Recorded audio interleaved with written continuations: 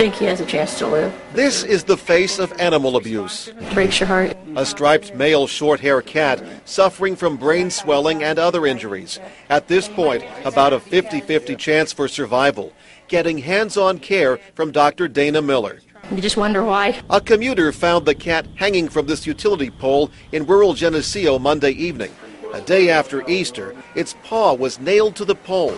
Blood visible nearly a day later.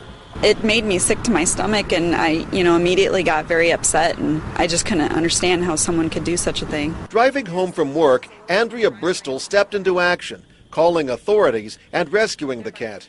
It hardly moved at all. It was in really rough shape. It looked like it had been beaten up before it got nailed to the pole, and so it was hardly breathing, hardly moving at all. Residents say the cat was an inseparable pal with a neighbor who died recently.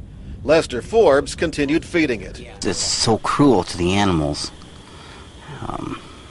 We're supposed to take care of our animals, not abuse them. While the next 24 hours will be critical, the cat will likely be placed in the Henry County Humane Society. That's where it will receive care and love before it can go to a new home. A close look at the innocent animal is sure to spark emotions over this case, hoping now for answers. I do hope they catch whoever did it. It was a senseless crime. I hope they can find them and pay to the full extent that they can, and get punished for it. The face of animal abuse that's keeping this cat fighting to survive. In Atkinson, John David, WQAD, Quad Cities News 8. That's the only reason we know.